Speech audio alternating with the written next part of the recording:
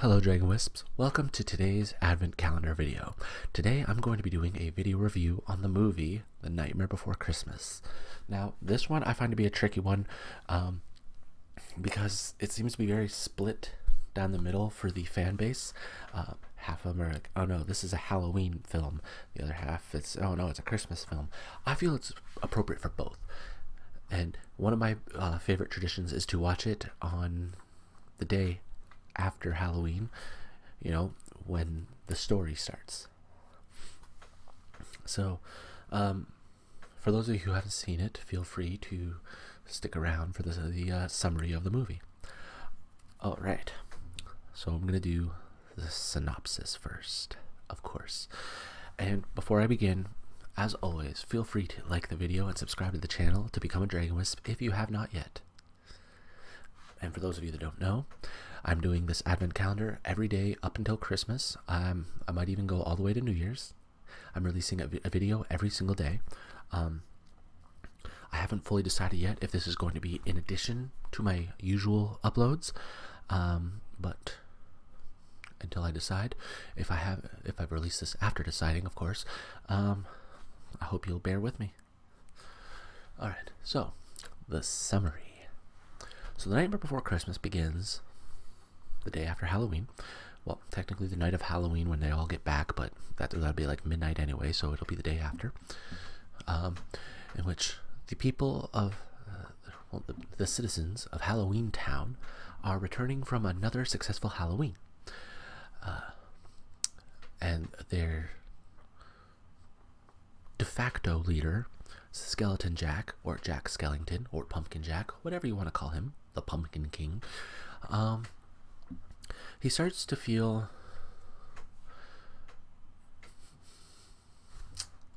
basically like he's in a rut. You know, he does the same thing every year, goes out, scares the people, and then comes back and then prepares for the next Halloween where he will go and once again scare the people. So he feels like there's something more, and he wants to find it, you know, figure out what it is and make it his, basically. There's a wide array of characters, obviously many of which don't understand this, but there's Sally, who is in love with him, but he doesn't seem to quite realize it right away. So anyway, so he holds up for a while and then disappears.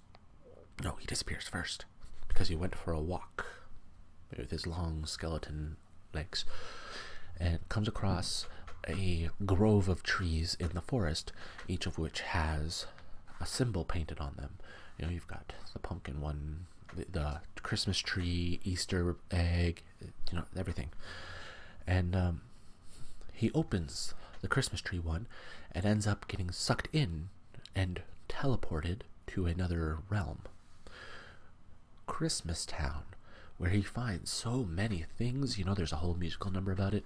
There's lights everywhere. It's beautiful. It's so cheerful.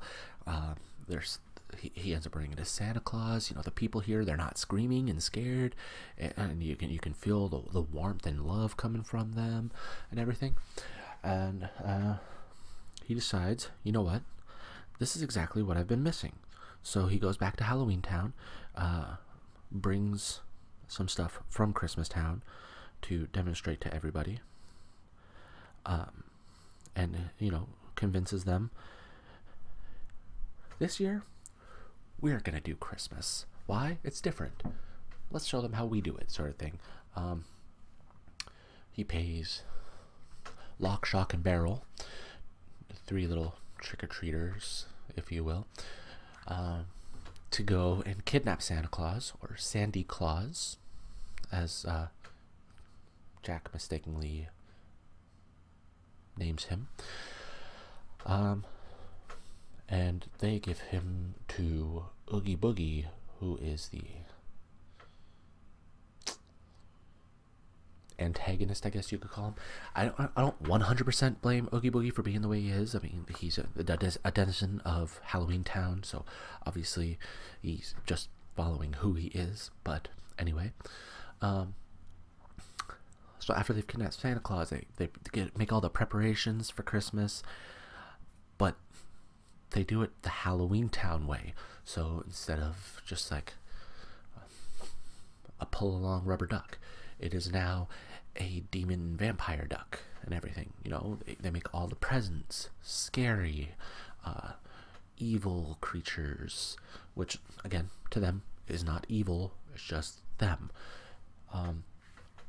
Proving like the people of Halloween Town don't have the full capabilities, as it were, to step away from who they are to perform this act.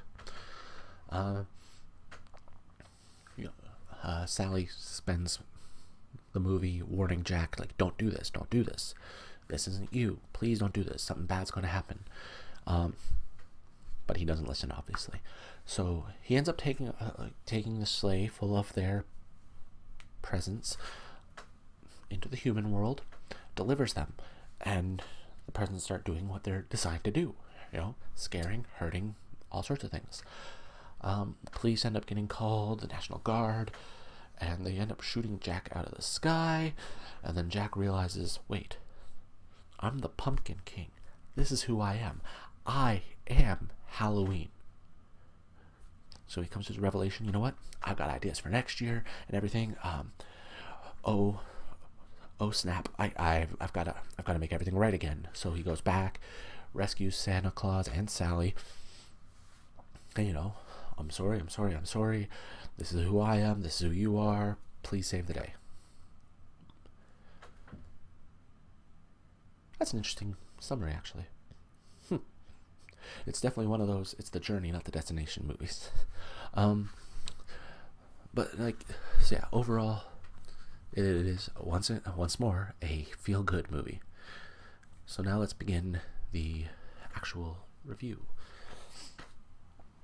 Let's see. For animation, I am going to give 5 dragon eggs. Because while claymation isn't done widely as much anymore, the amount of effort and painstaking detail and everything that went into making this movie was incredible. I think watching the special features and everything, they had hundreds of facial expressions to match what the characters are doing, what they're saying, what they're thinking, how they're feeling. Anybody who's done any form of claymation knows that you are taking pictures of everything posed, and having done claymation back in school, 10 seconds of video is essentially like 4 hours of just posing, take picture, pose, take picture, pose, take picture. Like each second has so many pictures in it so that they move more smoothly. So that alone was impressive enough for it to earn its 5 eggs. Story. The story is incredible. The special edition DVD of it had come with the poem that Tim Burton. I believe Tim Burton wrote it. Anyway, a whole poem that he had written that was only actually a few pages long, and he turned this into an entire movie. Like I said, the story incredible. There were a couple iffy parts, so I'm only going to give it 4 eggs. But just because, like, I feel there definitely could have been much more character building.